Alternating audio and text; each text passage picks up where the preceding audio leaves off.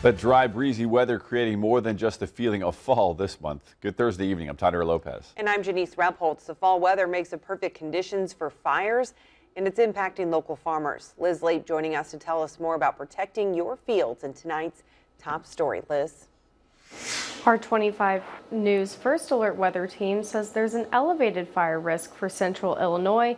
The Peoria County Farm Bureau manager says field fires have slightly increased this year thanks to the dry and windy conditions, but farmers can take steps to prevent these rapidly spreading flames.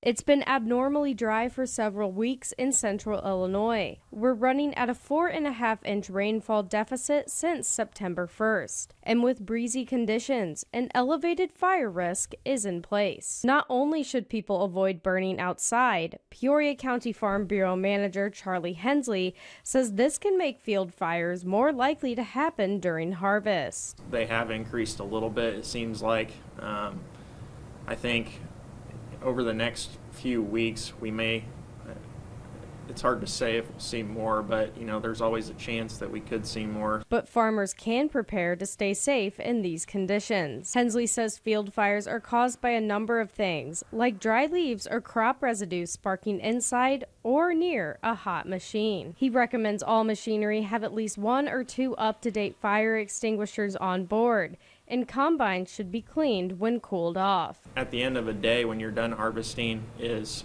take a quick 10-minute break and take a leaf blower and just go around the combine and just blow the combine off. Logan Trevoli Fire Protection District Chief David Tuttle says field fires can spread across acres quickly, so it's important to call 911 to manage the flames as soon as possible. Most of the time it's in a pretty rural area, so it's going to take the fire department a little bit to get there.